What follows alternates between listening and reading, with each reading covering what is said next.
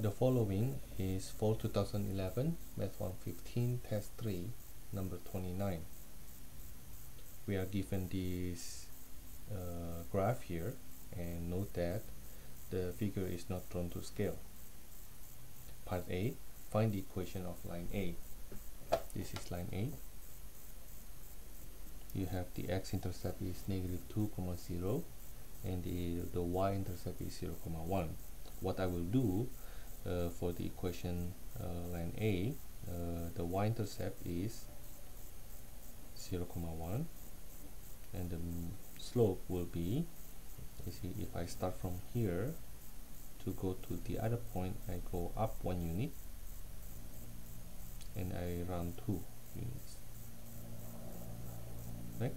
That's the slope. Therefore, the equation of line A will be y equals to 1/2 x plus 1.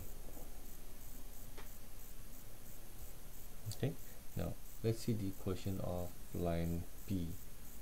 Line B has the y-intercept is 0, 2, and the slope is, from this point here I go down 2 units, means that's -2, and I run 5 to the right. That means the equation of line B is given by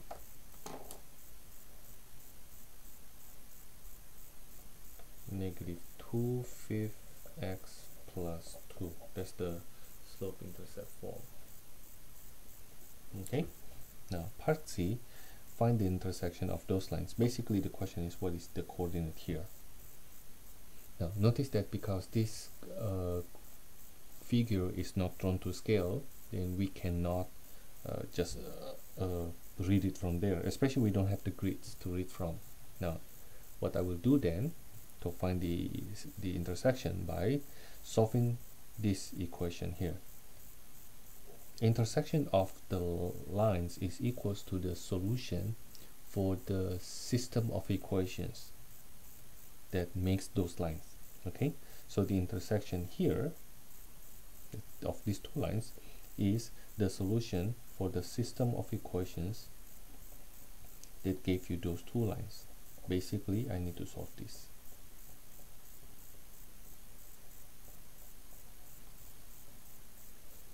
Okay, now how to solve that? Because one variable solve for one equation already solve for one variable, actually both equations solve for one variable, then I will say equation 1 equals to equation 2 on the y. Okay, so maybe I say equation 1 goes to equation 2. My equation 2 looks like this, and I will replace the y here by the y in equation 1.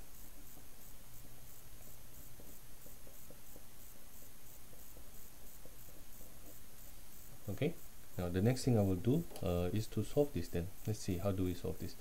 Let me do a conventional method. So I will move these here and I will move these there. 1/2 x plus 2/5 x equals to 2 minus 1. To add these like terms, I need common denominator. 5/10x plus 4/10x equals to 1. So 9/10x equals to 1. X equals to 1 times 10/9, which is 10/9. But that gives me the x. How to find the y? Then I will plug it into either one of the equation there. Seems like the first equation is easier. Y equals to 1/2 x plus 1, that's equation 1, and I will plug in substitute the x by 10/9. That will give me, cross cancel here, right? We have 5/9 plus 1.